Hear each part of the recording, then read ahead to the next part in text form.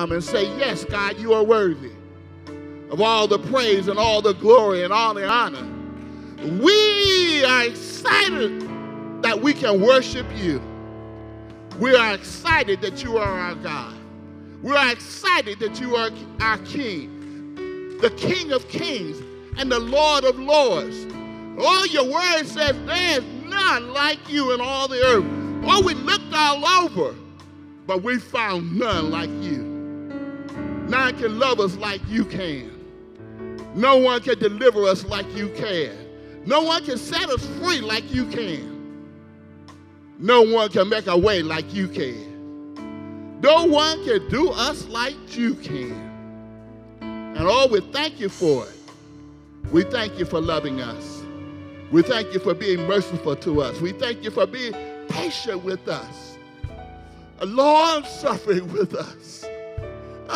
We missed the mark so many times, God. We've sinned. We've fallen short. But thank you for mercy. Thank you for grace. Thank you for a do-over, God. Oh, we need it. We need it, God. Thank you. We bless your name. Not just for what you've done, but for who you are. Father, we lay the needs of your people before you. We pause to pray for our pastor and the loss of his brother. We pray for the family. We pray for Mother West. And we pray for Kevin's wife and his children, God. We pray for the family, God, that as they go through this season of loss and bereavement, that you by your Spirit will come close to us. That you will come close to them. God, so often we try to come up with the right thing to say, and we try to come up with the right thing to do. But God, you know what they need. You know how to comfort them in a way that we don't know how. So Holy Spirit, go by that home. Go by that household and meet them, God, wherever they need. I thank you for the day that you said that you'll wipe all the tears from our eyes. And there'll be no more weeping and no more sorrow, for the former things will pass away. God, we're sooner to that day than when we first believed. So help us to be ready. We pray for the sick among us. We pray for the bereaved among us. We pray for those that are experiencing financial difficulties. God, you said the cattle on 1,000 hills is yours, that it all belongs to you. And you're our Father, we're your children. And you said that what father does not know how to give good gifts unto his children? So God, meet that need. Help that father that's wondering how he's going to pay the bills, and that mother, how she's going to put food on the table. God, send somebody by to meet their need today, to encourage their hearts, and to encourage them and let them know that you are there. Now, God, we pray over your servant today, Sister Kimberly. God, she drove a long way with the word in her heart. So, God, we ask now that you will fill her mouth, that you illuminate her brain. And God, whatever she had planned to say, God, we give you permission to say what you need to say, so that your people will hear what we need to hear, so that we can be blessed and edified. Do something special for her today. And God, when we're finished, let somebody say yes to Jesus. Let somebody say, yes, Lord, I will follow you all the way. But what good is any of this or all of this if no one comes to Jesus? I pray, God, that somebody will come to you today and give their heart to you. Thank you for loving us and allowing us to be your children. We bless your name, not just for what you've done, but for who you are. And we pray this prayer in the name of Jesus, the one who is worthy of all the praise and all the glory and all the honor. In Jesus' name we pray. Amen and amen and amen.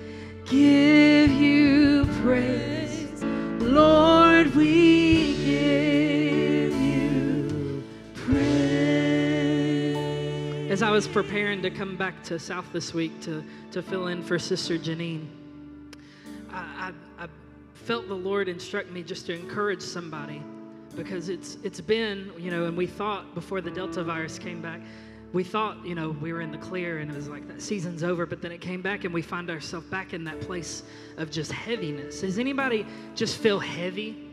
Like the past year, 2 years almost, it just feels heavy. Then I was reminded in prayer this week, for a spirit of heaviness, put on a garment of praise.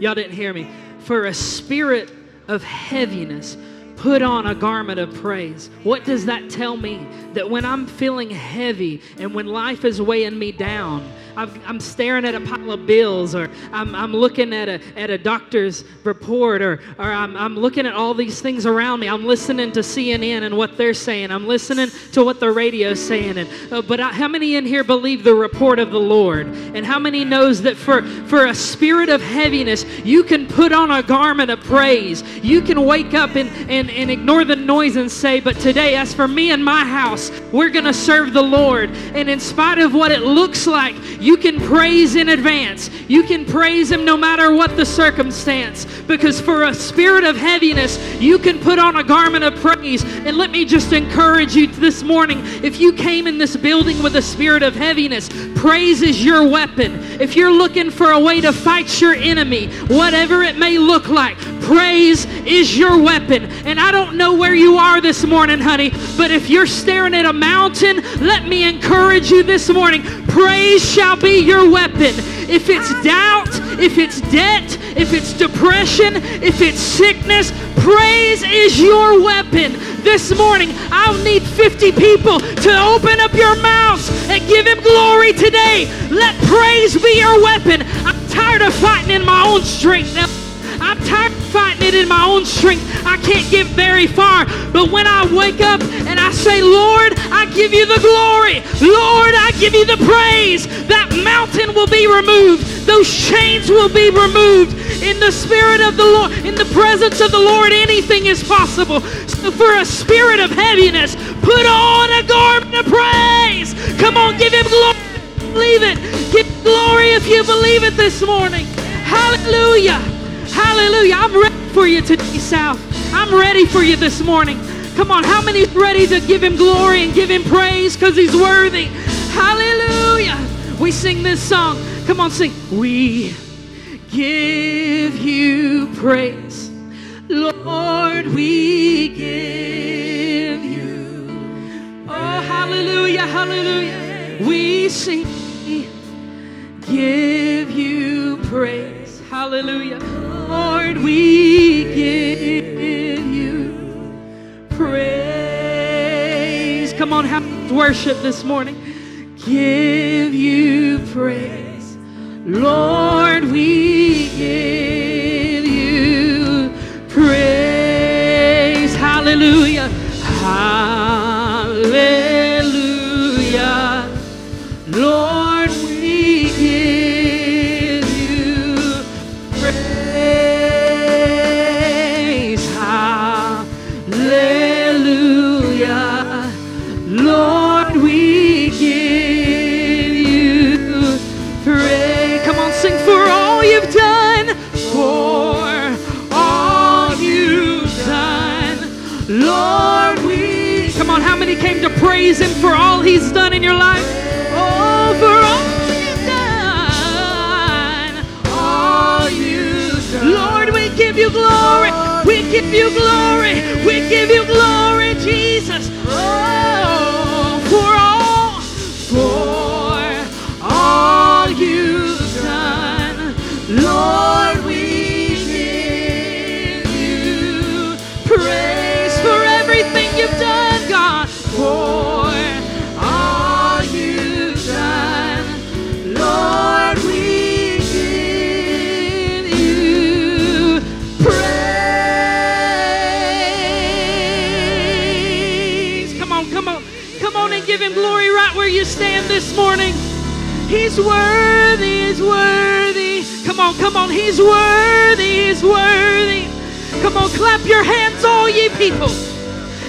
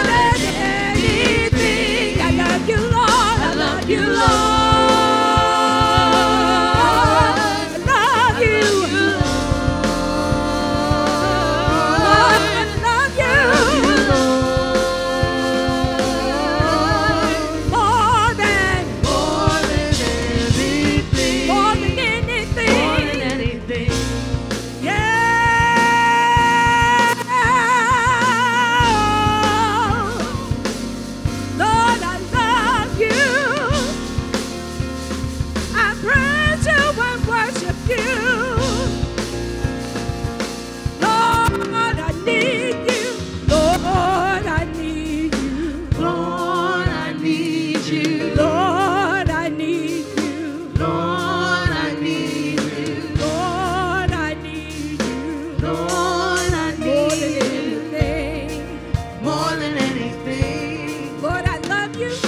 Lord, I love you. Lord, I love you. Lord, I love you. Lord, I love you. Lord, I love you. Lord, I love you. More than anything. I love you, Lord. I love you, Lord. I love you, Lord. I love you, Lord. More than anything. I love you, Lord. I love you, Lord. I love you, I love you. I love you, Lord. More than anything, more than anything, more than anything. Yeah. Oh, more than anything. Oh,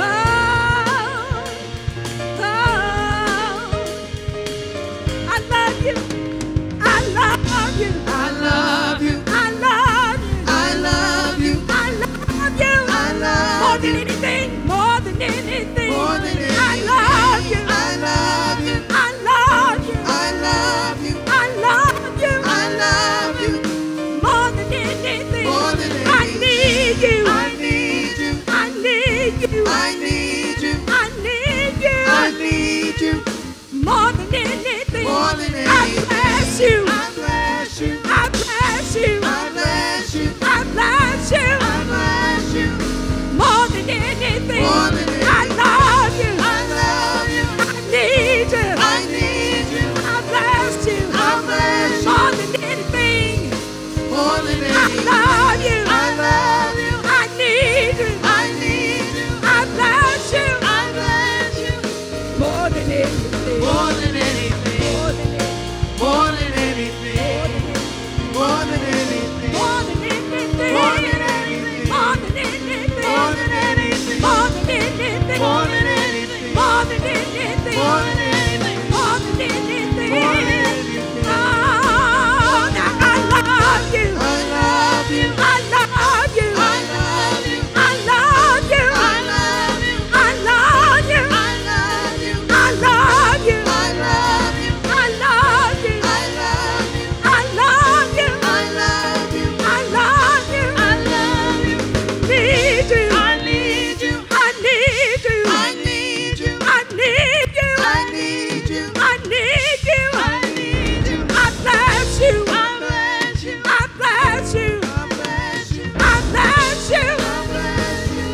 More than anything. More than anything. More than anything. More than anything. More than anything. More than anything. More than anything. More than anything. More than anything.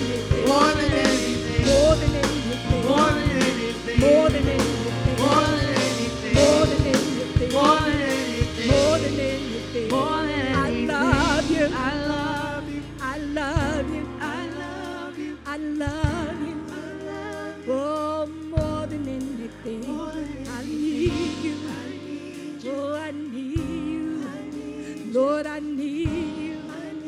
Oh, more than anything. I bless you. I bless you. I bless you. Oh, more than anything. I bless you. I bless you. I bless you.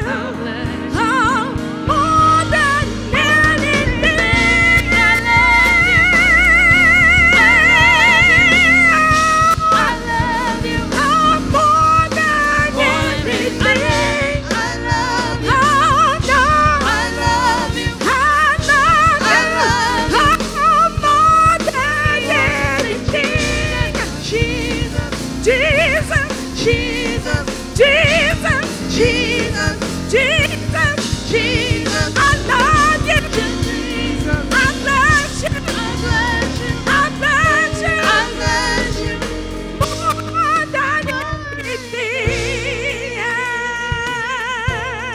anything. Come on, who loves him more than anything? Sing 'em more.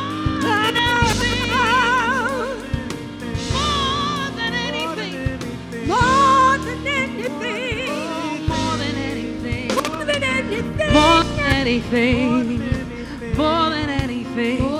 I love you. Oh, more than anything, more than anything, more than anything. Oh, more than anything. Sing, I love you, Jesus. Yes. I worship and adore you. Oh, Just want to tell you, yes, Lord, I love you more than anything. Pick it up. Oh, I love you, Jesus.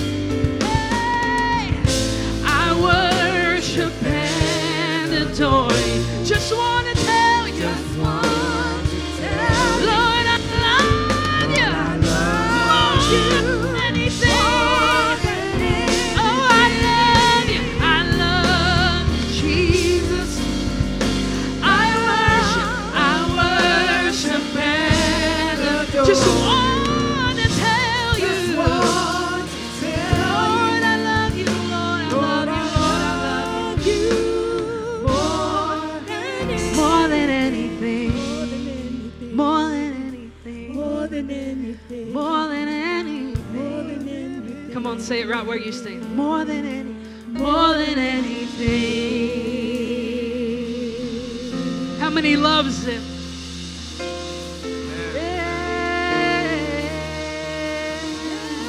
I love you because you first loved me. I love you because you first loved me. Hallelujah. In spite of all of my mess, you still love me. More than anything. Elder Bray, in spite of my past, he still loves me anyway. Hallelujah. So I love you more than anything.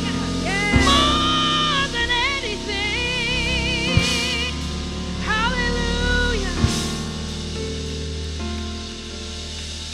More than anything. Come on, as we sing this next song, we declare that the Lord is victorious. How many know he's the God of victory and he's never lost a battle? Amen. Amen. How many knows he's tried and true, and no matter,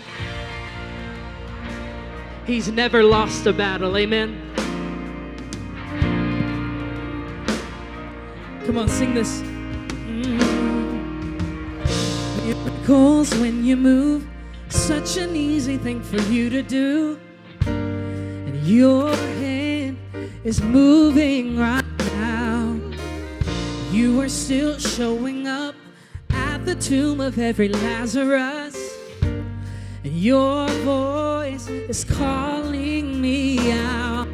But right now, I know you're able, and my God, you'll come through again. You can do all things. Does anybody believe that? You can do all things but fail.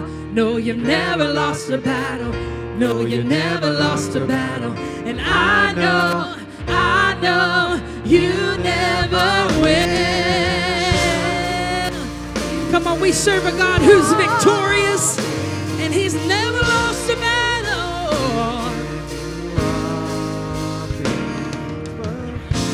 Everything's possible by the power of the Holy Ghost.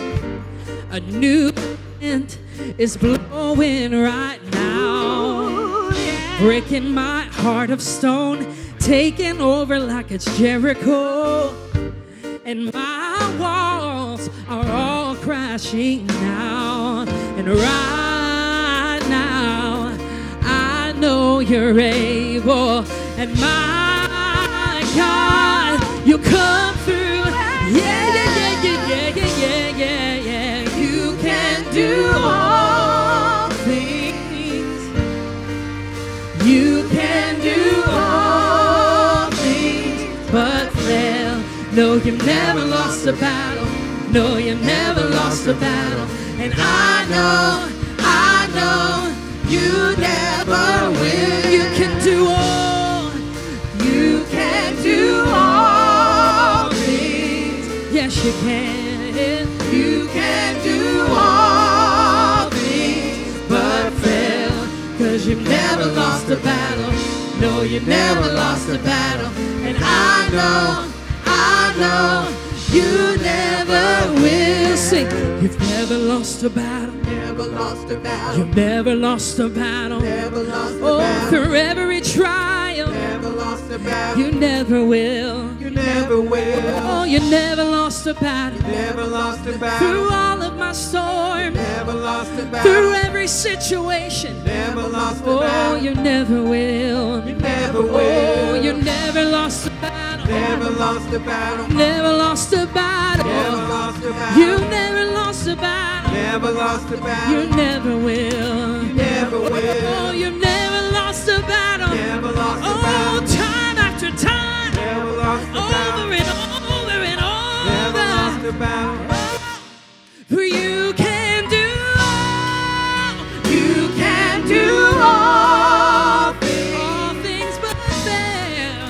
You can do all things but fail. 'Cause you never lost a battle.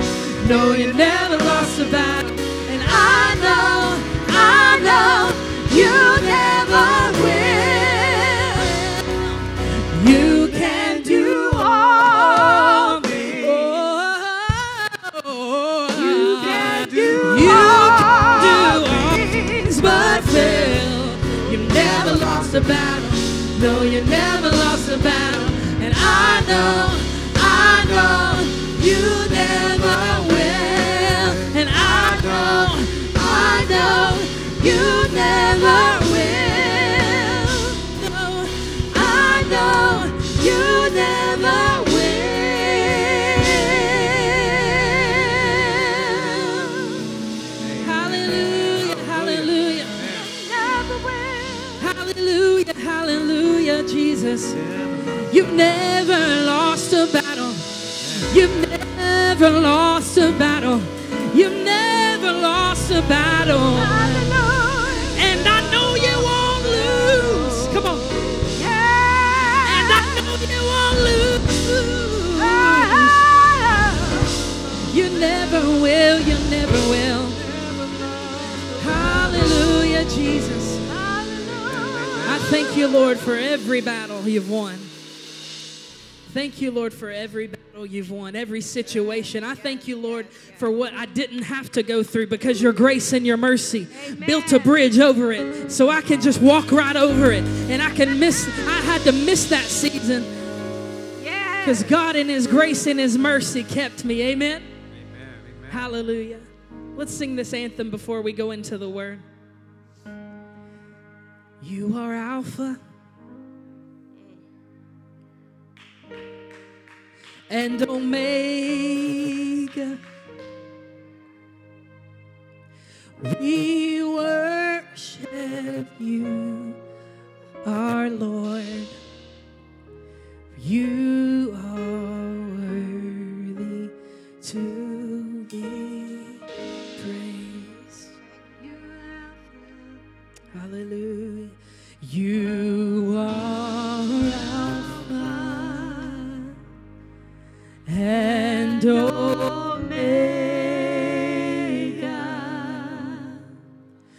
We worship you alone.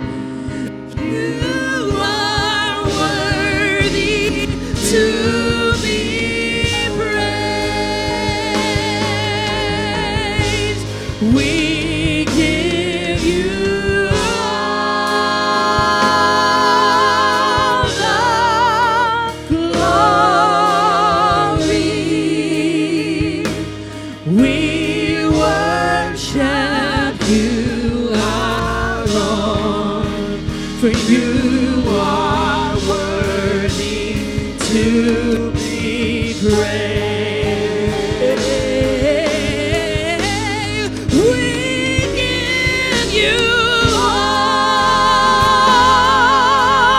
the glory is yours.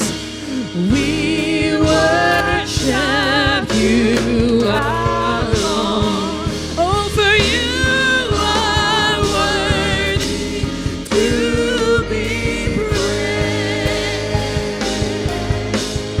on, right here, just sing and worship Him. Come on, give Him glory. Hallelujah.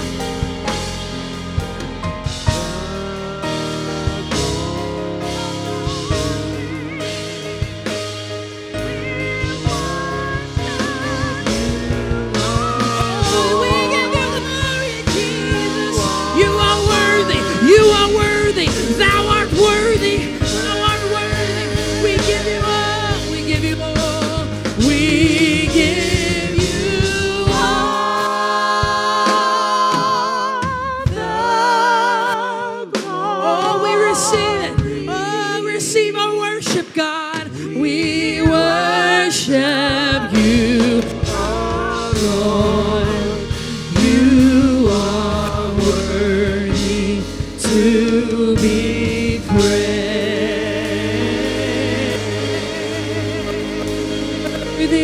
You're worthy to receive glory. You're worthy to receive honor. You're worthy to receive glory and honor. All glory, all honor and power. All glory, all honor, all power. Dominion is Yours forever. We give You glory. Hallelujah. Hallelujah. Hallelujah, Jesus. We give You all the glory. Come on, lift your voice. We worship You are worthy. You are worthy to be praised. One more time. We give You all the glory. We worship You, our Lord. You are worthy to be praised. Come on, let's sing that one more time, just the voices. We give You all the glory. We worship You, our Lord. You are worthy to be praised.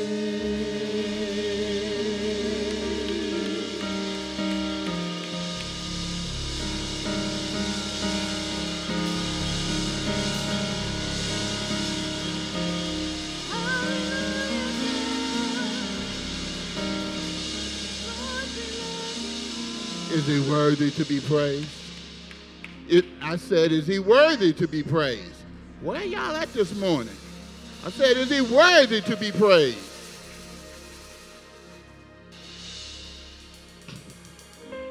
I want to just take a second and introduce our guest speaker. And I say that jokingly. Amen. Because Kim Watkins is not a speaker. She is one of us. She is one of us. I'm looking out in the audience and seeing Pam and my other sister. I had half a second of a thought. I said, maybe I should have them come up here and introduce the speaker, because they know her much better than I do. Pam and Melody and all you guys.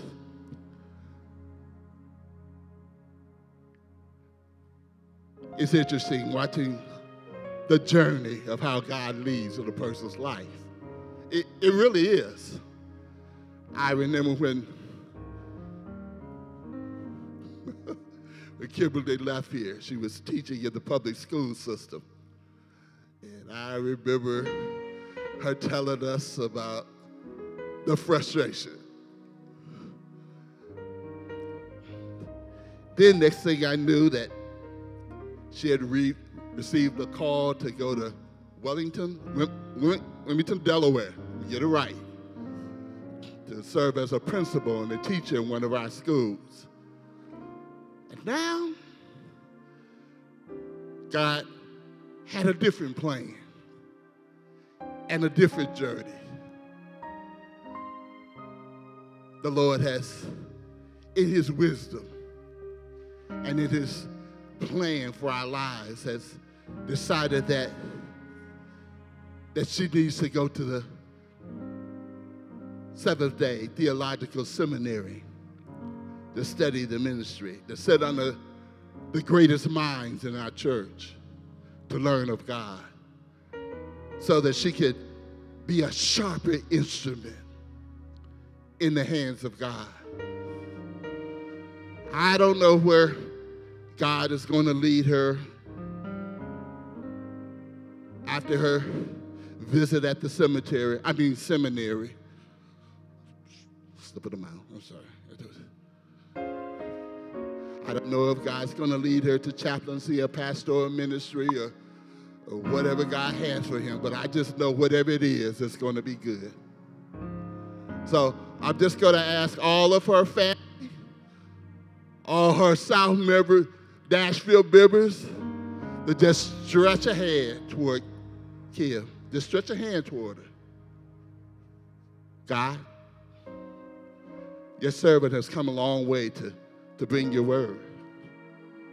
And we know that you have something to say. And so by the Spirit of the Lord, open our ears to hear what the Spirit has to say to your people today through the voice of your servant, Kim Watkins. As a matter of fact, I understand the proper term for someone that's gone to the seminary. You say, Pastor Kim Watkins. Let's receive her this morning as she comes to bring us God's word.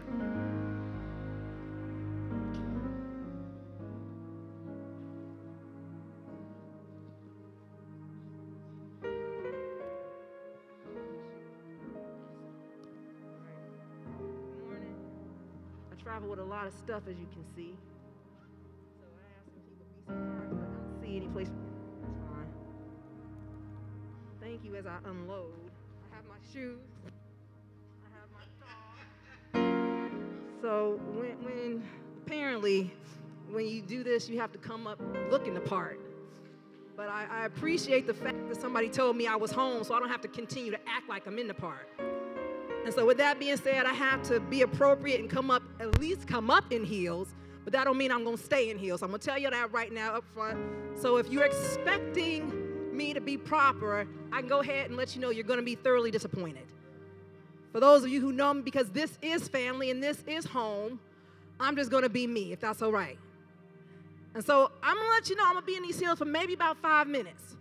But I'm giving you a heads up, when you see me step out of them, I will be stepping in my flats, where I will be more comfortable to do what God has called me to do. Is that okay? I'm going to set them to the side so I can get ready. So I need a chair because, again, I come up with a lot of stuff. This morning has been kind of crazy. I left my notes, and someone had to go home and get my iPad. And I said, okay, Lord, so what are we doing? And I said, okay, the Lord was like, you know it. You know it. Don't lean on the iPad. Lean on me. So I said, okay, we're going to see how that works out. So without further ado, we want to go back. I appreciate the song. I don't know who you are, but man, let me tell you, you messed me up. I was trying to remain calm.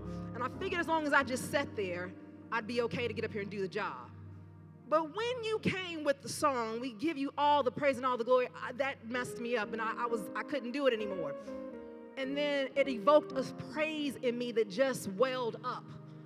And so God is good. He is worthy of our praise.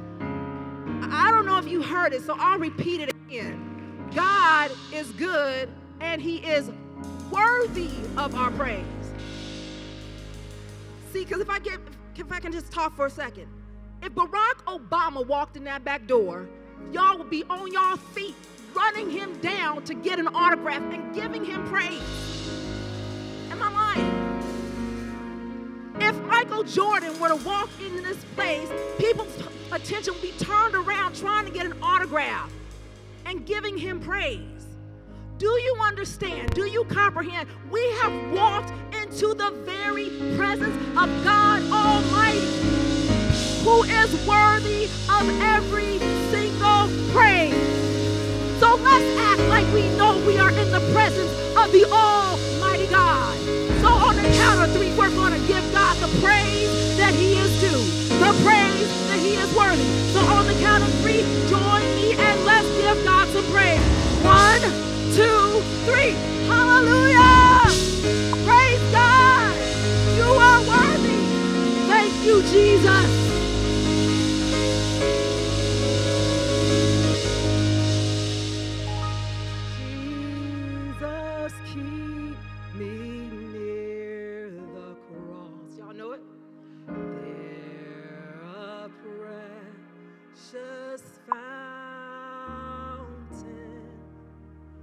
Free to all, a healing stream flows from Calvary's mount. What does it say? Near the cross, right? In the cross? In the cross. Let me hear you. I hear Margaret. I don't hear anybody else. Be my sovereign.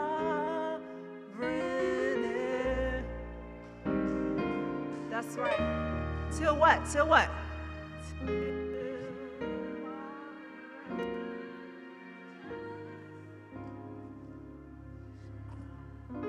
Rest beyond. Can we sing that part one more time? In the cross. Thank you, Rodine. I hear you. I hear you. In the cross. Be my what? Be my sovereign ever. Till my rapture shall find rest beyond the grave. Pray.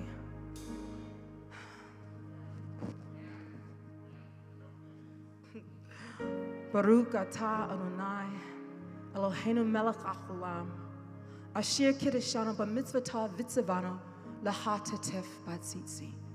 And it translates, blessed are you, O Lord our God, King of the universe, who sanctifies us by his commandments and who commands us to wrap ourselves in its presence. Father, we are inviting you in right now to take over this space. God, we are asking that you would touch our hearts and our minds, that you would illuminate the word before us. God, I am asking in the name of Jesus that the fire would fall from heaven. Consume me, oh God, with your presence. And we'll be careful to give you the praise, the honor, and the glory that is due your name. In Jesus' name we pray. Amen. So I told you it was going to be about 5 minutes. I don't even think I lasted that long. So I need you guys to be like, give me a hand clap for that much, right? Praise God. So I don't know if you guys like commercials. I like commercials. This is really loud. I don't know. This is like a lot of reverberation. Like, it's a lot of reverb on this. But I don't know if you guys like commercials. And one of the commercials that caught my attention this year was the TurboTax, the 21 TurboTax commercial. And the 2020 TurboTax commercial, I don't know if you've seen it, their motto is free, free, free, free, free. There are about 3 commercials that they had. One was a lady that was it was a dog, the dog pageant. And they had another one, it was a game show contestant. And they had another one where it was a guy, he was doing aerobics. And the only things that said in the entire commercial, no words. The only thing that said is free, free, free, free, free, free. Free, free, free. Free, free, free, free. Now, I want to repeat the line from the song. It says, free to all, a healing stream flows from Calvary's mountain. So I don't know, if you're anything like me, can I just be honest with y'all? I like free stuff. Anybody else like free stuff? Okay, can I just make confession? I'm the chick that walks through, and when they have free stuff laying out, I'm like a shark. I'll grab it one time, and then I'll circle back and get another one. I'll circle back. I like free pens. Like, I would go to the gym, like, Planet Fitness, and every time I go, just because the pens are sitting there, I'm grabbing them because they are free. Just because. My car looks like a store because I got free pens all over the place. Keychains, free, love them. I get free stuff that I don't even need, but just because the fact that it is free, I take it. And if I got to be honest with you, pre-COVID, I love like Costco. Y'all know Costco. Remember Costco? They have the free food, the samples, shark in it, and I go around and get my first time, and then I have to hide my face, and then I just try to slip my hand in because I don't want people to see me, and I'm like, she's been here before. Costco and BJ's for the people up in the East Coast. And my all-time favorite, everybody knows, my friends know my favorite store, Whole Foods and Trader Joe's. Remember when you would go to Trader Joe's and they had out the samples? Now, I would get my first sample, and I would do a little bit of shopping. And then I'd come back and get my second sample. And by the time I finished, I think I had dinner. Because it was what? It was free. It was free. So, free to all, a cleansing stream. So my question is, when it comes to the gift of salvation, when it comes to what Jesus has offered on Calvary that is free, why won't people take that? When it comes to the free stuff, the best gift that you can get free is salvation from Jesus. So I scratch my head and I wonder, why don't people take that? We take free keychains. We take free pens. We take free samples. We take free things that we don't even want or need. But Jesus is offering free salvation, and he has to beg us to take it. So I appreciate the scripture that was read this morning. If you guys would do me a favor and go back to Luke chapter 23, and we're going to read it one more time because there's some things that I want us to look at. There's some things that the Holy Spirit would like to point out to us. So you guys, when you have it, say amen. Now I have to take my own advice. When I have it, say amen.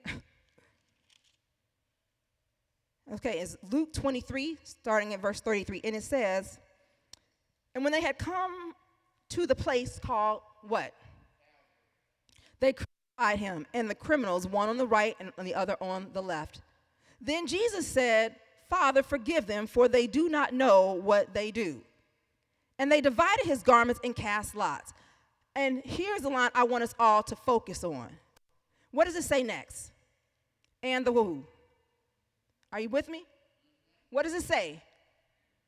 One more time. And the people stood beholding.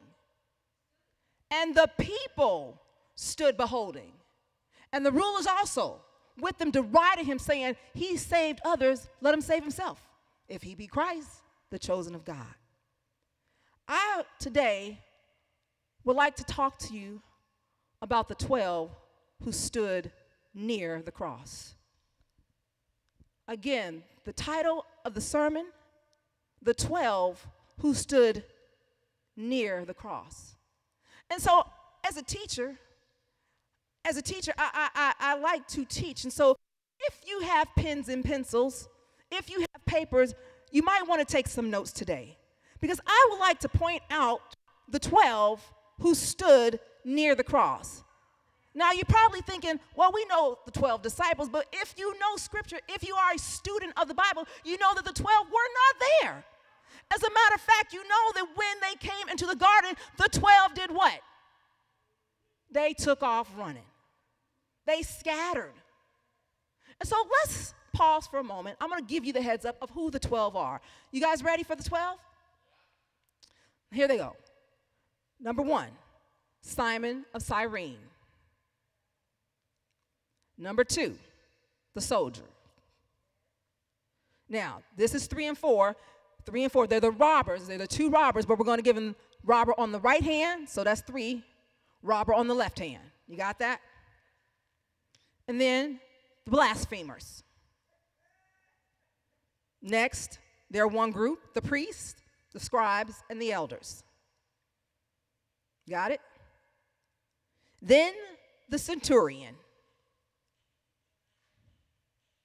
And then all of his acquaintances, because that is actually listed in the scripture. It says all of his acquaintances. And that's also a subscript of that, those who followed him. The next, Joseph of Arimathea. Joseph of Arimathea. Mary, the mother of Jesus. Mary Magdalene. And finally, the disciple whom Christ loved. Did y'all get 12? So can we talk and teach? Can we move now? Well, let's get ready to fly. I want to start with number 1. It is Simon of Cyrene. The Bible tells us that you will find it right here in the text. What I found interesting about Simon of Cyrene is that 3 of the Gospels, 3, the synoptic Gospels, meaning Matthew, Mark, Luke, and John, all list Simon of Cyrene as being the one who was grabbed out of the crowd and had Jesus' cross placed upon him. John is the only gospel that does not record Simon of Cyrene in the gospel. He is the only one who does not mention Simon of Cyrene. And so I find it interesting that that the Holy Spirit said, we need to acknowledge this man. Not in 1 scripture or gospel, not in 2, but in at least 3 of the gospels, we need to acknowledge the man, Simon of Cyrene. I'm going to give you a little information about Cyrene. Cyrene was a Greek outpost on the tip of northern Africa. Today, that would be known as modern-day Libya. And so scholars would say that Cyrene probably that Simon of Cyrene looked like you and me. He was a man of color. But what is interesting to note about this man, this Simon of Cyrene, he is in Jerusalem at this time. The reason that he's in Jerusalem at this time is because Cyrene, although it was a Greek outpost, it was also a place where a lot of Jews lived. And so it would not be uncommon that Simon of Cyrene would make his way to Jerusalem, because after all, they were celebrating the Passover. And so he would have been there for the high holiday. While Simon of Cyrene is walking through the crowd, the Bible tells us that there's this crowd that takes place, and they grab Simon of Cyrene, and the word tells it, and they compelled him to carry. They compelled him to bear the cross of Christ. They compelled him. It wasn't like a suggestion. It wasn't like, hey, buddy, would you mind carrying this cross for the guy? No, it was one enforced. It was one that was deliberate. It was intentional.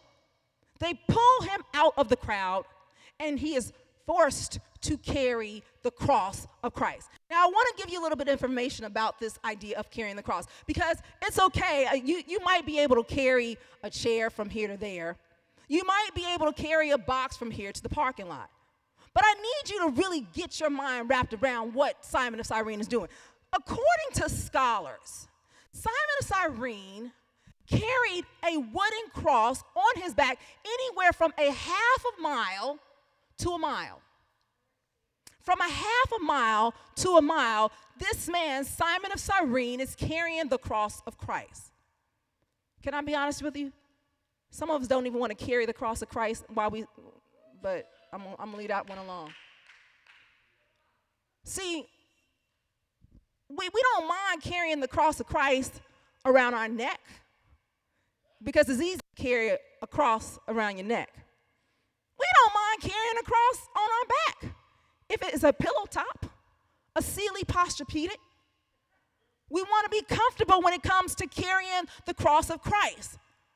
But there is no comfort carrying a cross. So if you are under the idea, under the impression that to carry a cross means comfort, you're in the wrong place. To carry the cross means that you have the weight of the cross on your shoulders. To carry the cross means that you have this thing buried in your back. Carrying a cross is not comfortable, and yet the Bible tells us, and it is acknowledged, that Simon of Cyrene is chosen out of the crowd to bear the cross of Christ. Ladies and gentlemen, as those who are called Christians, when we bear the name of Christ, then that also means that we are willing to bear his cross.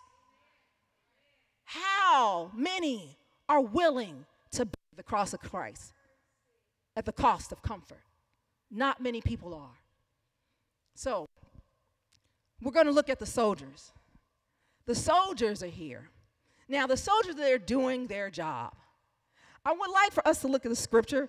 I'm going to come out of Matthew chapter 27, because in order to really comprehend what took place near the cross, we're going to have to do what the Bible says. Here a little, there a little, what? Line upon line, precept upon precept. If you want to be a student of the Bible, let me tell you this. You cannot read a text and then begin to draw conclusions. That's not how the Bible works. If you want to be a student of the Bible, you are to take the Bible and you are to compare the Bible to itself. God is so good when it comes to his word that if you are diligently seeking him, he promises that you will find him. He will make known to you the mysteries of this book. And then you become the scholar of the hour.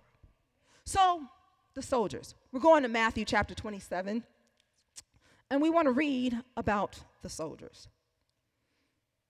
Are we there?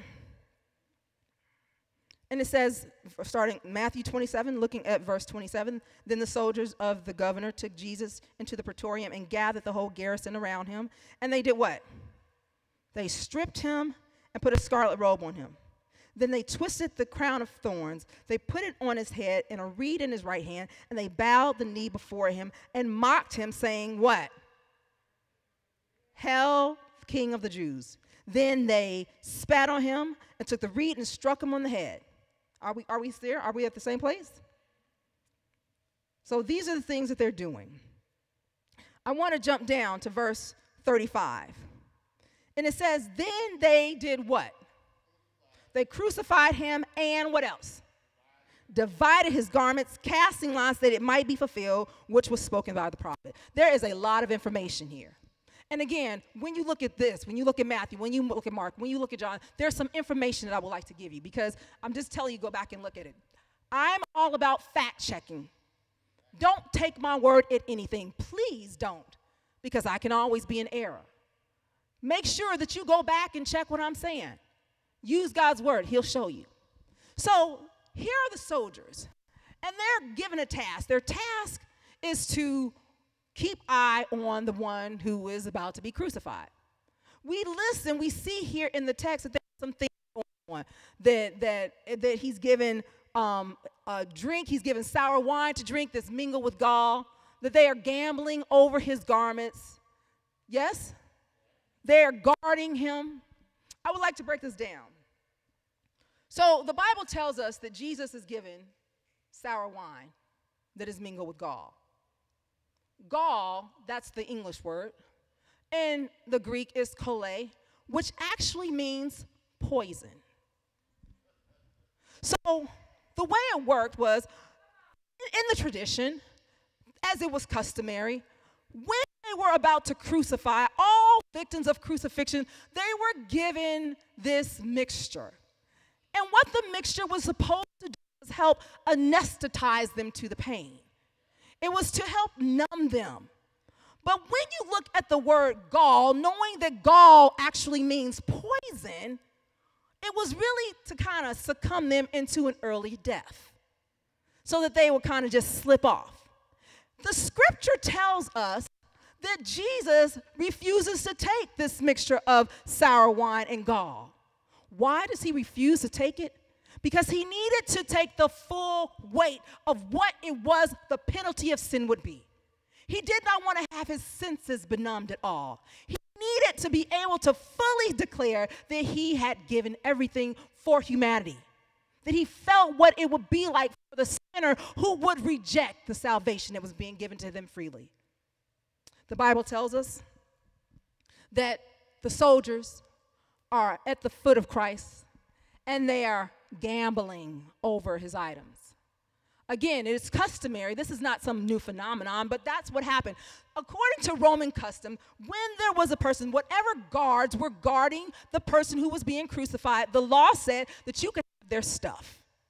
So whatever they came in with, whatever clothing they had, you were allowed by the law to take their clothing.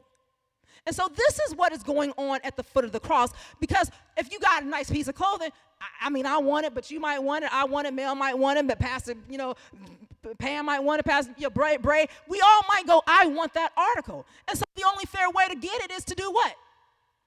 Gamble over it. So here they are. They're gambling over the garments. They get to a particular piece. They get to this particular piece. This one piece. It doesn't have a stitch, and so it's full. It's intact. It's like this. And the scholars say that the garment they were gambling over is basically what I'm wearing, a prayer shawl. But it was nice. It was a nice prayer shawl. It was a nice talit. And they did not want to cut it up. The other garments, it was okay because they would cut up garments and they would take it as trinkets. They would take it as a trinket to be like, this was the prisoner and I took his whatever. But on this particular piece of garment, they're gambling. They're gambling at the foot of the cross. They were near the cross and missing something while they were there. While they were near the cross, they gambled away opportunities. They were in front of the cross of Jesus. They were near the cross, and yet they missed it. They were seeking the pleasures of the world. How many of us are near the cross, and we're gambling away the opportunities given to us? We're seeking the lavish lifestyle. We're wanting to make sure that we have the things of the world, because that's what the soldiers were doing. They're gambling for the things of the world, missing the fact that they are standing in the very presence of God. So again, how many of us, because the truth of the matter is when I look at the 12 who are near the cross, can I tell you honestly, the 12 are also in the church. These 12 that we see, oh, thank you. The 12 that we, even louder. The 12 that we see near the cross, we see them in the church. So with that said, let's go to our next two. And so now the Bible tells us that they are two robbers. What? What are they? Robbers. Now, if your Bible is saying thief, I want to make the correction because I want you to understand that it's a reason that they are called robbers. You go, well, why would robbers find themselves being crucified? What could possibly take place that a robber is on a cross to be crucified? Well, let me break this down for you. Do you know that there is a difference between a robber and a thief? How many guys are aware that there's a difference between a robber and a thief? See, because thieves, they do things stealthily. Thieves, they do things without you knowing about it. You come back and your purse is gone because a thief took it. You come back and your car is gone because a thief took it. But when it comes to robbers, they're a whole nother ball game. See, robbers are intentional about their actions. Robbers are deliberate about what they're doing. Robbers, at the cost of your personal injury and safety, they do not mind taking your stuff, if it even comes with your bodily harm. So, these robbers are here on the cross next to Christ, one to the left and one to the right. Some say that the reason that they are on the cross is due to the fact that they had a robbery that went bad. They had a robbery that went bad. And this is how they got themselves next to Jesus. Can I point something else out to you? Because I really need you to get the brevity of what the word robbery is really all about. Robbery is so offensive to God that in Malachi chapter 3, verse 8, he says, will a man rob God? Now, we said to rob is a violent and intentional act with the idea to do harm. So if I could, in my mind, really tell you what that says, will a man violently God? Will a man willingly, deliberately, violently take something from God? But God says, not only did you violently violate me and take something from me, but you violently took it from the nation as well. There's a difference between a robber and a thief. So much so that Jesus even brings the point up in his parable about the Good Samaritan. He talks about that this man was on his way. And while he was on his way, he fell among robbers. Not thieves. Not thieves. Robbers. And it says that they took his stuff, they stripped him of what he had, and they departed and left him for dead. This is what robbers do. And so we have these two individuals, these two robbers, who find themselves next to Jesus. The Bible tells us, here it is on verse 38, then two robbers were crucified with him. You can follow along. The two robbers were crucified with him, one on the right hand and the other on the left. Now, as you read down a little bit further, it will talk about these two robbers, how they in a situation like Jesus, and they have the nerve to mock Jesus. They are in the same condition, same position, being crucified with their lives literally hanging between the balance of eternity and damnation. Standing, hanging in the presence near the cross of Christ, they don't recognize it, and they have the nerve to mock Jesus. And they in the same situation. How does that happen? That's like, Kim, you and I going out and we end up robbing somebody and get arrested. And I'm laughing at you that you got your mug shot before I got my mug shot. Like, oh, girl, your mug shot, well, that's a little bit out of it's a little crazy. That I'm laughing at you that you got a mug shot and forgetting the fact that I got one too. But they are. They mock Jesus. And so my question today, as we look at the 12 who stood near the cross, who in here is mocking Jesus? Who here is mocking Jesus? So they are. The Bible tells us that if you want to go and find this out, these robbers are on the cross with Christ for a period of 6 hours. Luke tells us that that Christ is crucified at the 3rd hour. He takes his last breath at the 9th hour. Now, I'm not a scholar in math or anything, but I can do that bit of a simple math. It's 6 hours. For 6 hours, here these thieves are, these robbers, on the cross next to Christ.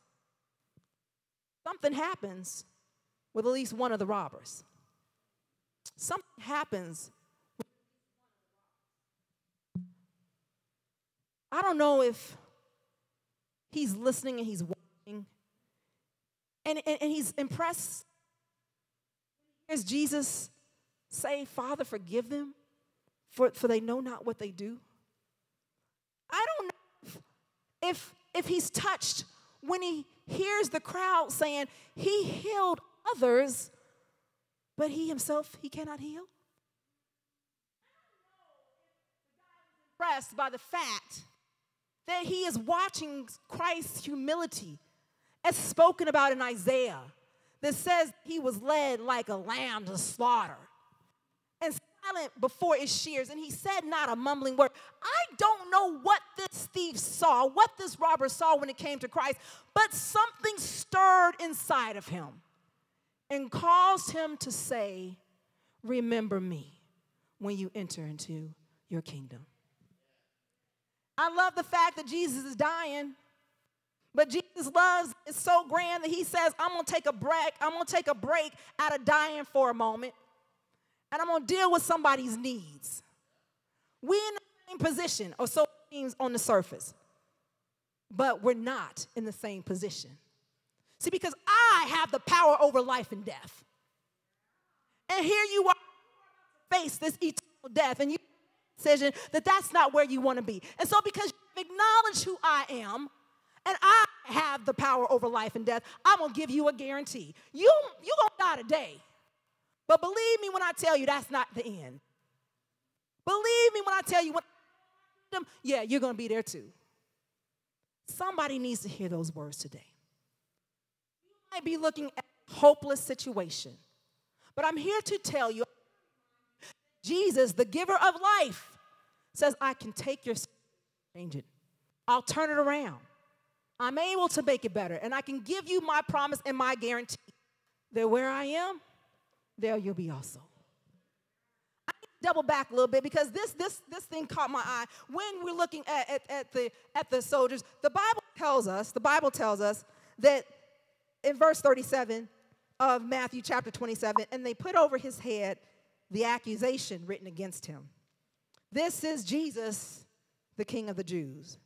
Now I'm doubling over this because I thought that this is important that we hear this. Look what it says. They put over his head the accusation written against him.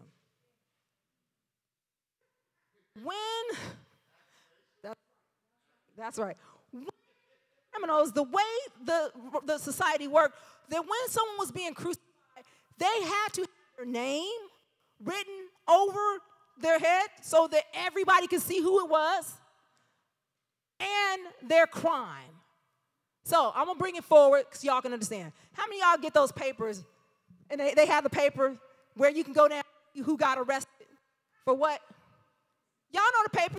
Y'all know what I'm talking about? They at the grocery store, and they had a mug.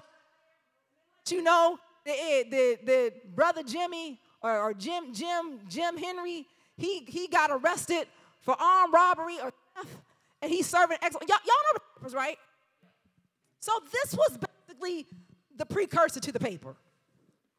And so here it is, the Bible tells us that the accusation over Christ's head. Here is my question to you. What are you accusing Christ of? Because we do it, we talk about the soldiers, but the truth of the matter is we have accusations over Jesus' head as well. We accuse of not stepping in on time. We accuse him of allowing a loved one to pass. We accuse him for our marriages failing. We hurl accusations at all day, and we hang them over his head for the world to see. And this is coming from the people near the cross. The Bible tells us the group of the blasphemers. Matthew 27:39. Matthew 27:39. And those who passed by blasphemed him, wagging their heads, and saying, you who destroy the temple and build in 3 days, save yourself.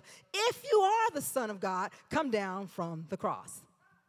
Now, the version that we read earlier said in Luke that the blasphemers sneered. Can I just I like to make the Bible practical. So here were these people, they rolling by, they don't even, but they're not at the cross, they come by the cross just long enough to throw some shade. They stop long enough to throw some shade at Jesus and to make him feel bad for being what he is. Do you know in the church, blasphemers, and they come by at your ministry long enough to throw shade. They tell you about that you're not doing or the job that they could be doing better. They stand on our door as our ushers. They sit on our board as our leaders. They sing on our praise team, praise leader.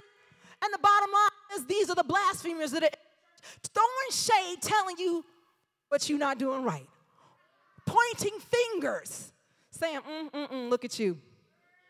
They stop long enough to give you an insult, and then they keep it moving. Then they keep it moving.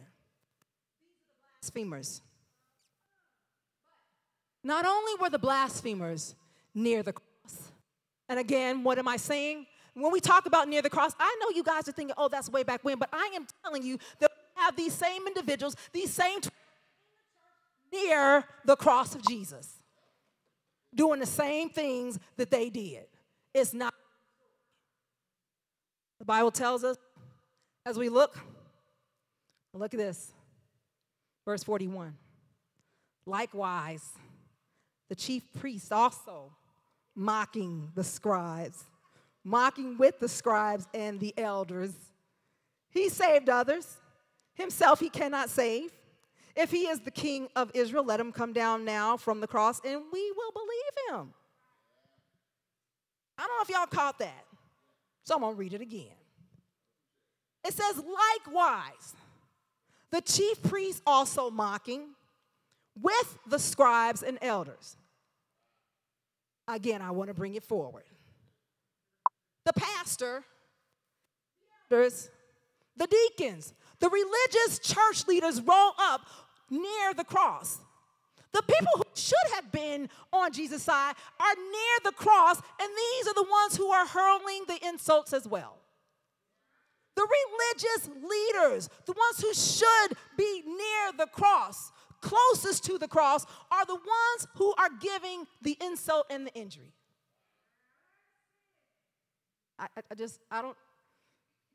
They're near the cross. They're near the cross. The leaders, the spiritual leaders near the cross are the ones causing most damage to the church, to the body of Christ. But they near the cross. I want you to hear me real good on this one. Being near the cross does not mean or equal being saved. It does not mean or does it equate to being saved. It just means that you're in proximity. It just means that you're in proximity. But I want us to look real close at this text because you would have missed it. You might have missed it. I missed it, and then the Lord took me back to it. And so let's look at the progression again, shall we? Who shows up first with the insults? Before the chief priest, before the elders and the scribe, who showed up first? Does the scripture not tell us that it was the blasphemers? Does the scripture not say that the blasphemers are the one who starts with the insults? And right here, likewise, the chief priests, the leaders, they join in. Here is the problem.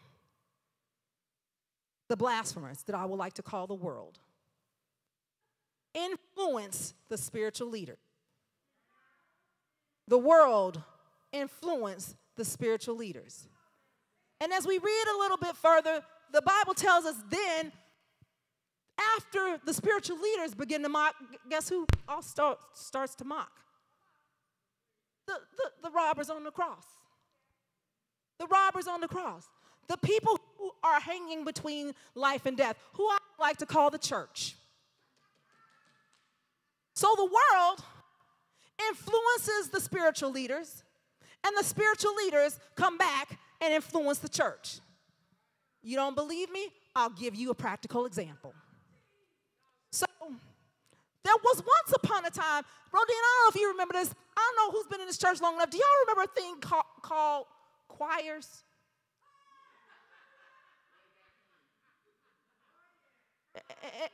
Anybody remember the soprano section,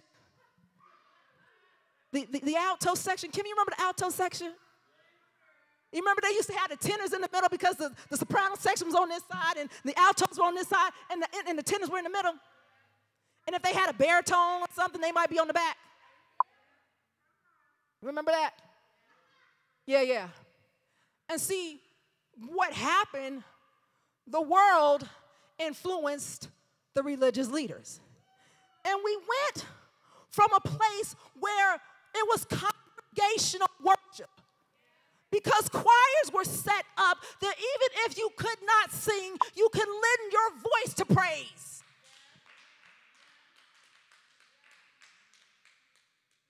But they listened to the world. And the world said, let's do away with choirs and let's do this thing called praise team.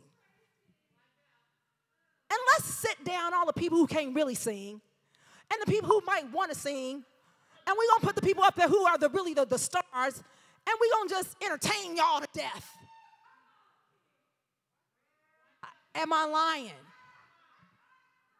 So the world influenced the spiritual leaders to get rid of this thing where everybody got a chance to blend their voices, to give praise to God, whether you could sing or not. And said, let's sit them down and let's put the best of the best up front. You might be able to sing a little bit, but can you hear this? Can you hear this note? La, la, la, la. Oh, you're a little tone deaf. You can't be on the praise team.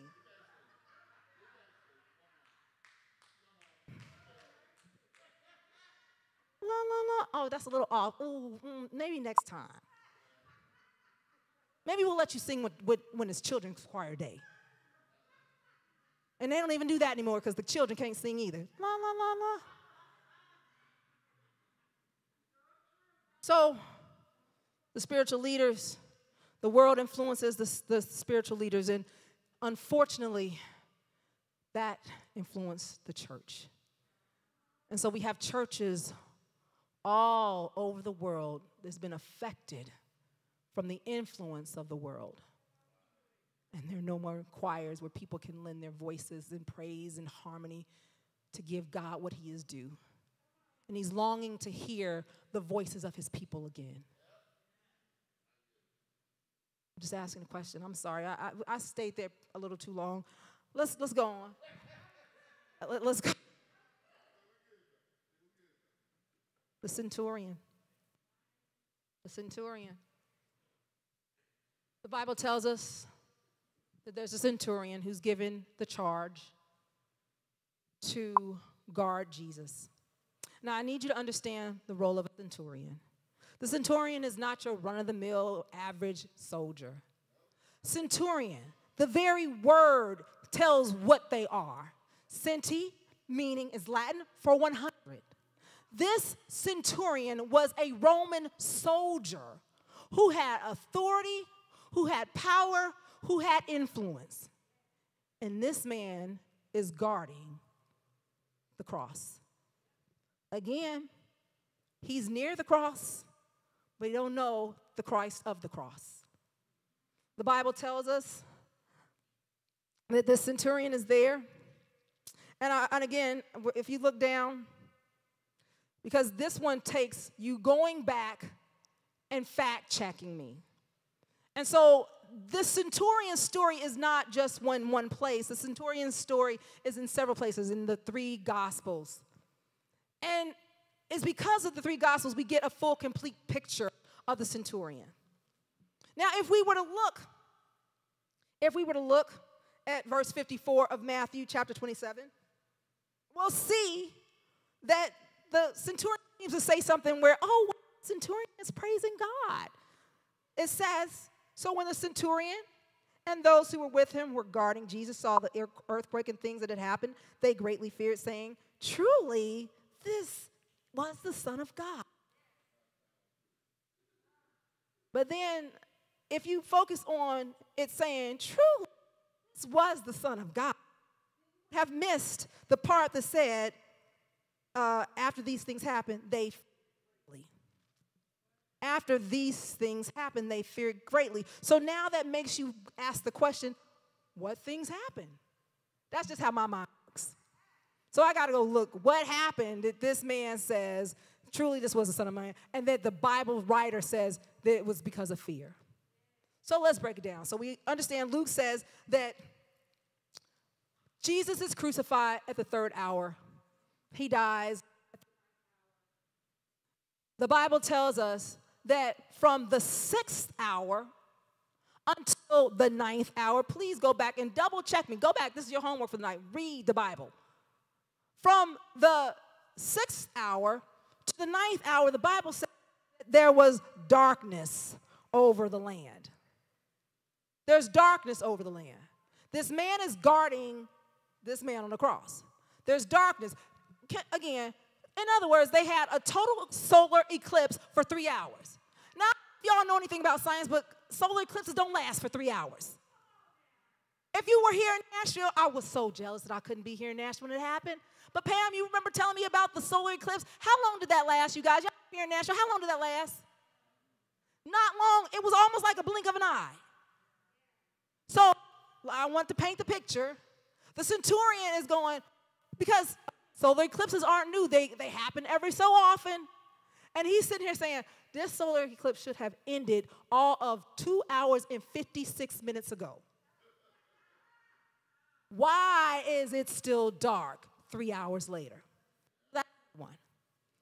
Number two is the centurion hears Jesus cry out his last word, where he says, Father, into thy hands do I commend my spirit.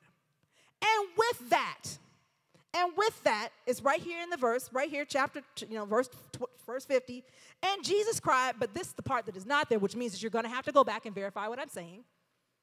And Jesus cried out again with a loud voice and yielded up his spirit. Then behold, the veil of the temple was torn in two from top to bottom, and the earth quaked.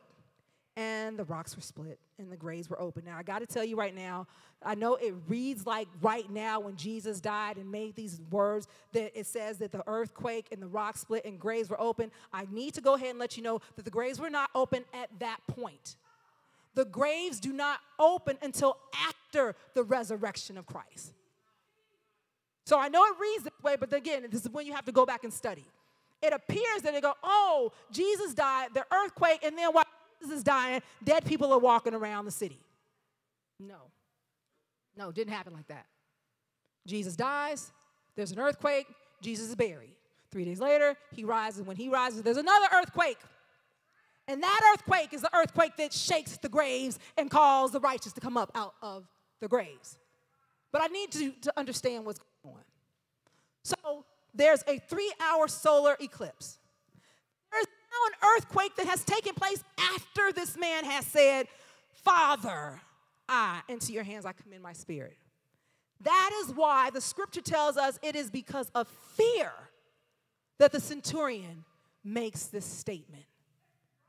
Truly, this was the Son of God. I got to bring it forward. How many,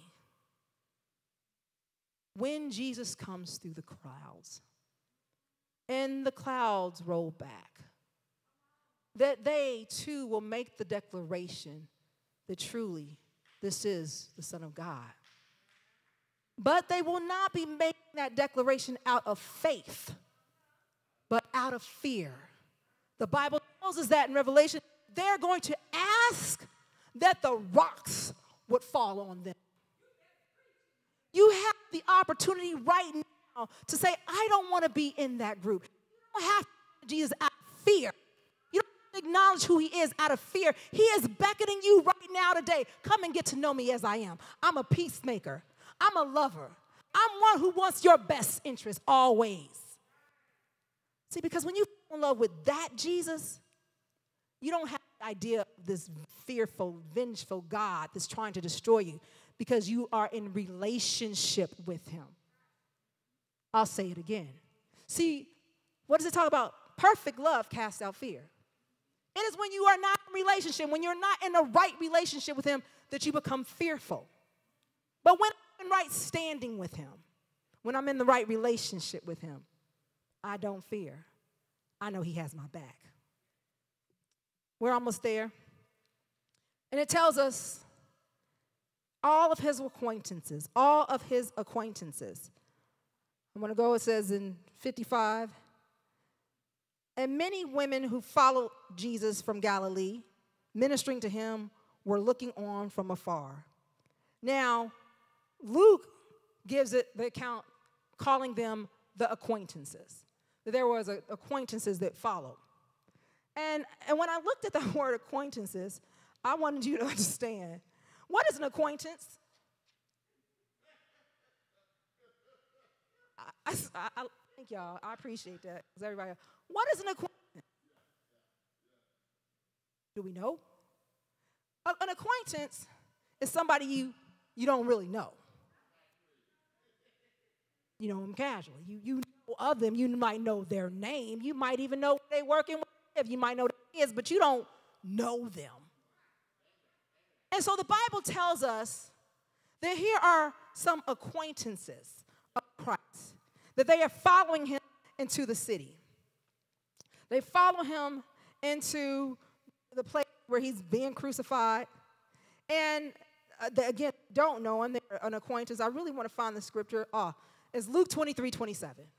So I want to give it to you so that you go back and fact. Luke 23:27. This is what it says. And a great multitude of people follow him. And here's verse 49. But all of his acquaintances and the women who follow him from Galilee stood at a distance watching these things. Again, we're talking about near the cross. But we just heard that they were at a distance. That they weren't near the cross, they were at a distance.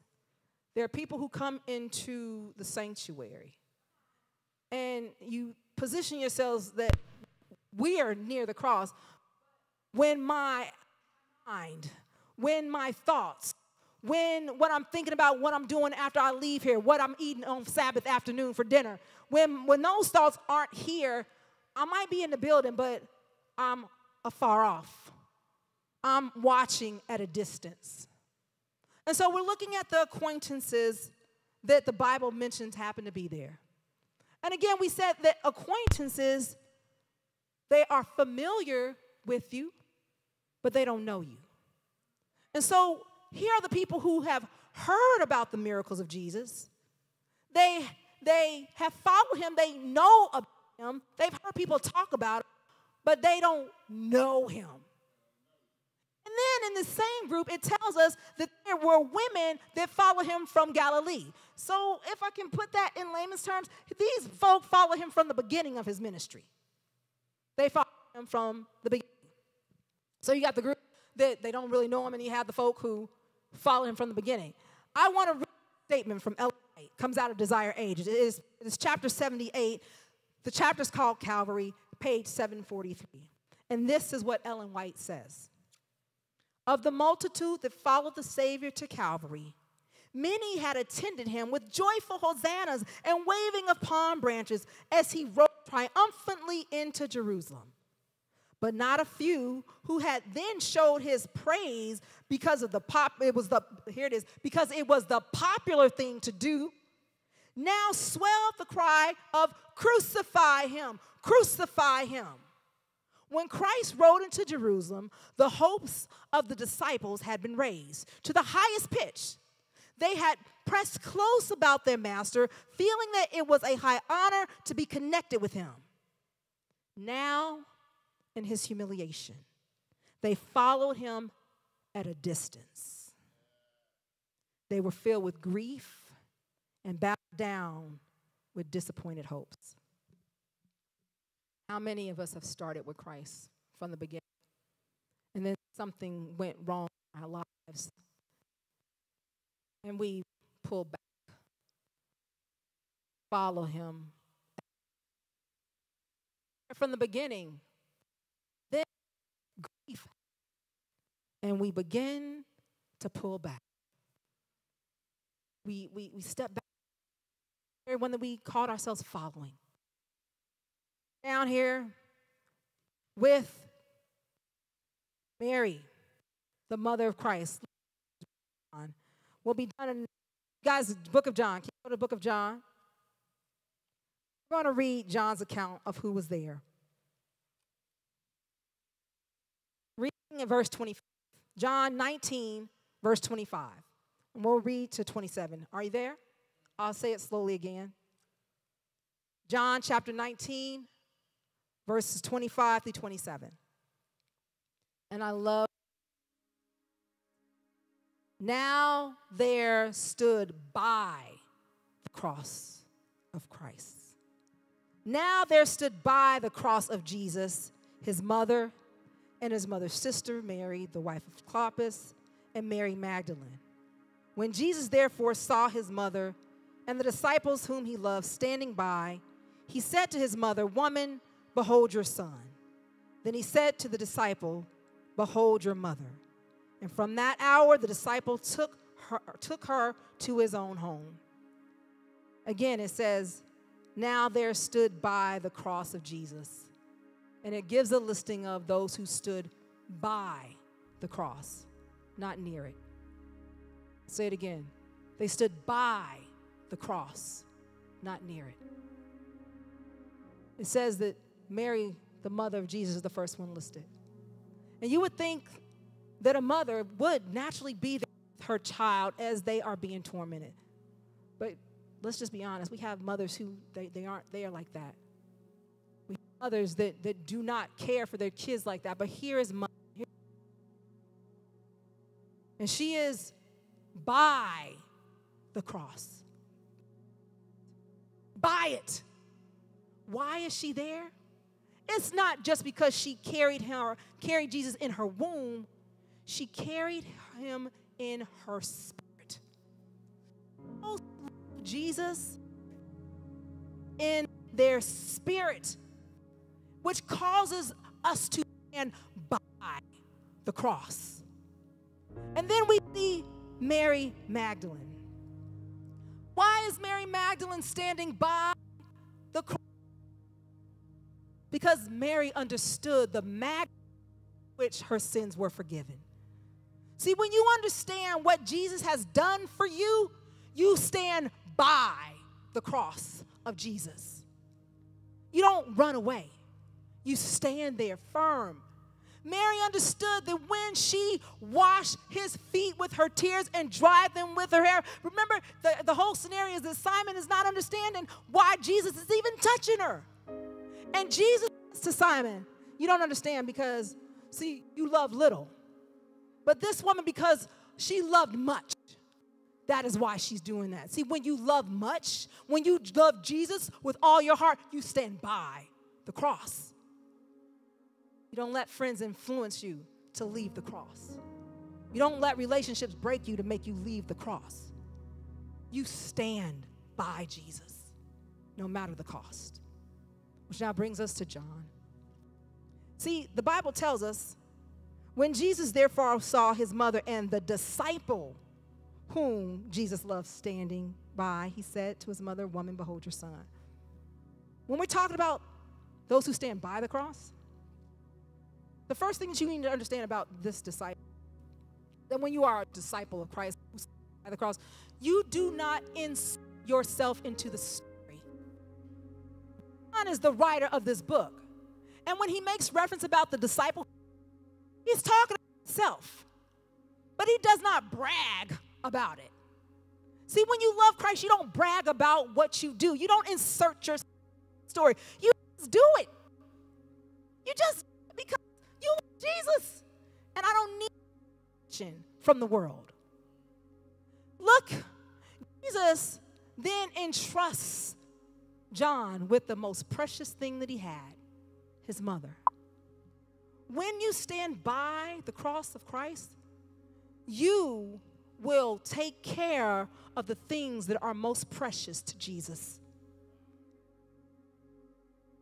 When you stand by, I'll say it again. When you stand by, when you are a disciple, a real disciple who stands by the cross of Jesus, you take care of, Margaret, the things that are most precious to Jesus.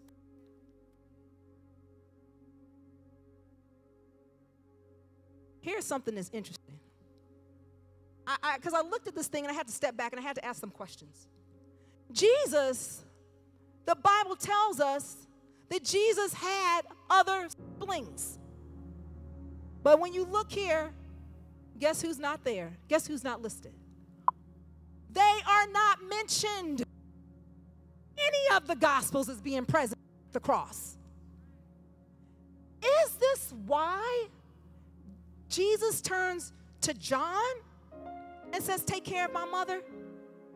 Because I can't trust my family to do it? Just a thought. You take care of the things that are most precious to Jesus when you stand by the cross of Christ. And our final number 12, who was near the cross. The person who was near the cross in our order was Joseph of Arimathea. Joseph of Arimathea, John 38, after this, Joseph of Arimathea, being a disciple of Jesus, and listen to what is said about him next. But secretly, for fear of the Jews. Joseph of Arimathea was a disciple of Christ, but secretly, for fear of the Jews. My question is, how many of us, Mike went out on that, I'll say it again. How many of us are closet Christians? That we worship Jesus when we are around people like us, but when we get around people who don't, who talk against Jesus, we change our tune as well. We're afraid. That's what the scripture is right there in black and white. He was a disciple in the closet, in the dark, because he was afraid of what people would say if they knew that he was an open disciple. We've the question that I have to ask you is, which one of the 12 are you? The reality is when I read this, I saw myself. I saw myself in the 12. And I touched on probably every single one of them. There have been moments when I have been fearful and I have not told people who I really am. Because sometimes it's hard being a Seventh-day Adventist. Can I just be honest with you? Because we have to explain why we don't do things on the Saturday, when all the world is doing these things on the Saturday.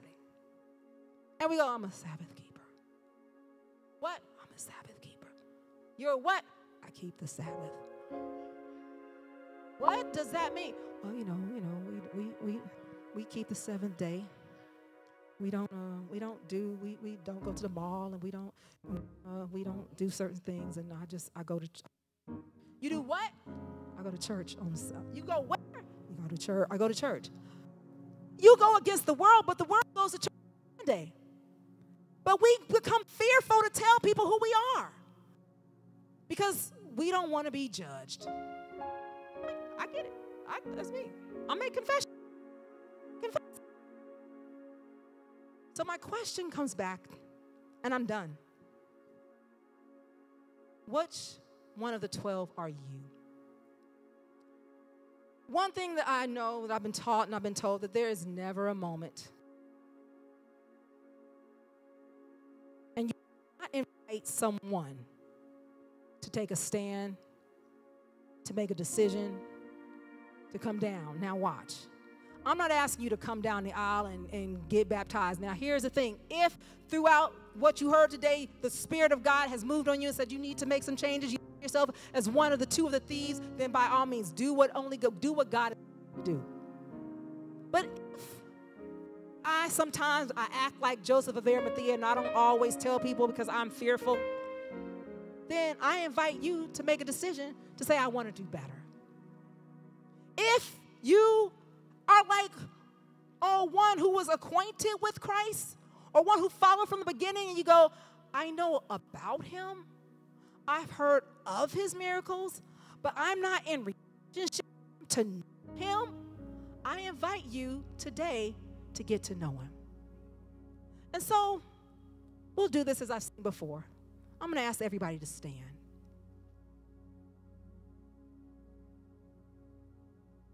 And the way this works, I saw this once and I thought, man, that's genius. If you go, I heard about the 12, but really there was nothing in there that applied to me, go ahead and sit down right now.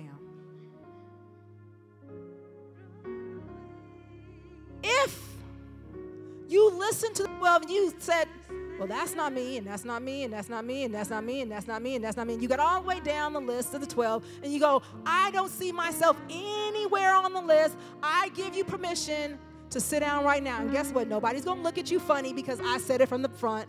Go ahead and sit down right now. But if you saw yourself somewhere among the 12, and you know in your heart and in your spirit there's some things that you need to make right with God, then I say thank you. To God be the glory. In your heart, go ahead and make the confession with Jesus. Or make your way forward. I'm going to invite Elder Bray to come and pray. Because I will raise my hand and say that I am one of the 12. And not necessarily always the one who stands by the cross. There are moments that I am near it. I want to be by the cross of Jesus. How about you?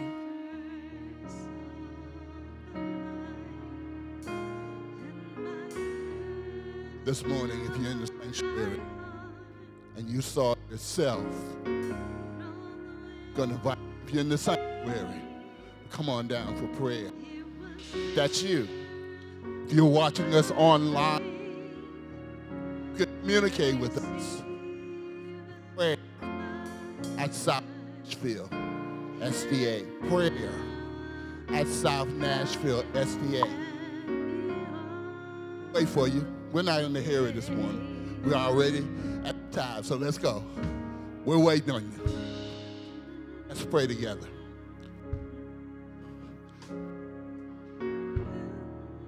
Like Pastor Kim, I saw a little bit of myself in all of them. Come on, can we be real?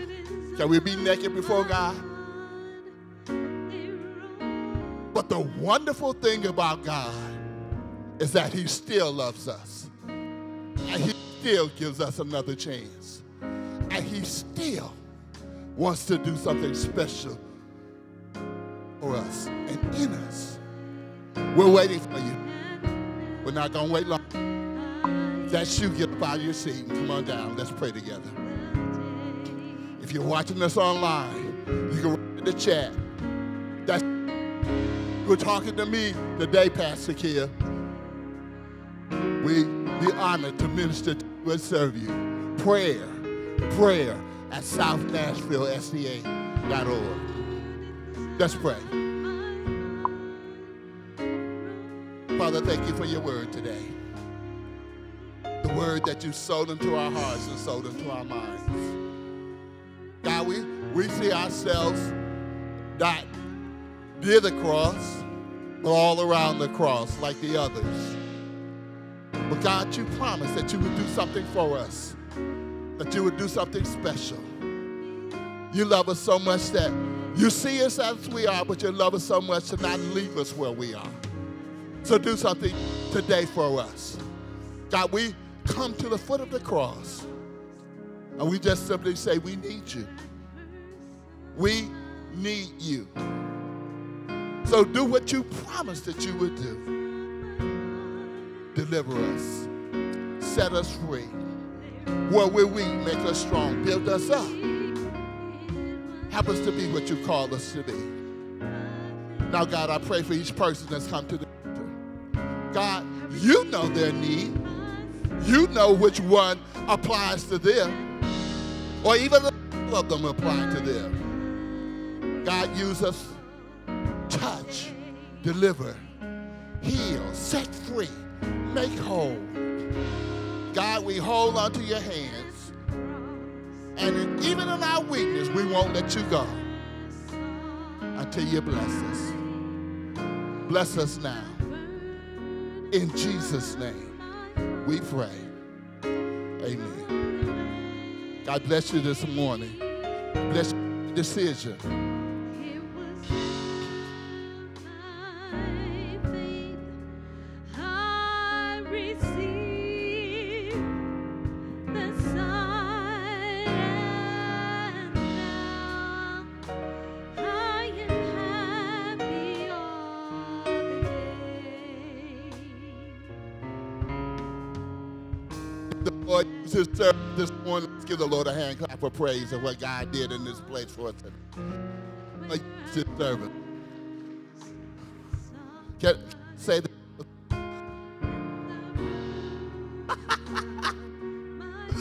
That's 12 service. One service. Because you can get the Spirit every last one of them. Well, I'm glad you're blessed today that God did something special for you. We want to remind you at 5 o'clock we have Deeper. It's going to be good today. So you don't want to miss it. 5 o'clock. Deeper's going to be good today. Let's stand to be dismissed. Our friends that are joining us online, we're so glad that you're tuned in today. We know you are blessed by the word, that God did something for you today. And we look forward to seeing you next week. Hopefully in the sanctuary. But if not, online. We look forward to having you be part of the church family. So let's pray a benediction over you today. Father, thank you for your word today. We thank you for what you did in this place. And now, watch over and protect us as we leave this place for never your presence. Now, in the name of your with I say to be dominion, power, now forevermore.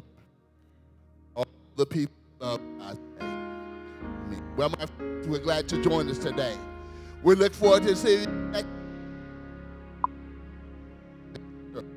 And until then, the Lord bless you and keep you. This is prayer.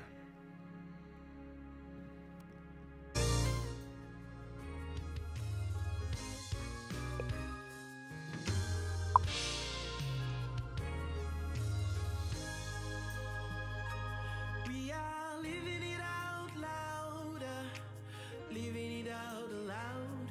We won't just talk about Jesus to the people who are hurting. We are living it out loud, giving everything we can to show the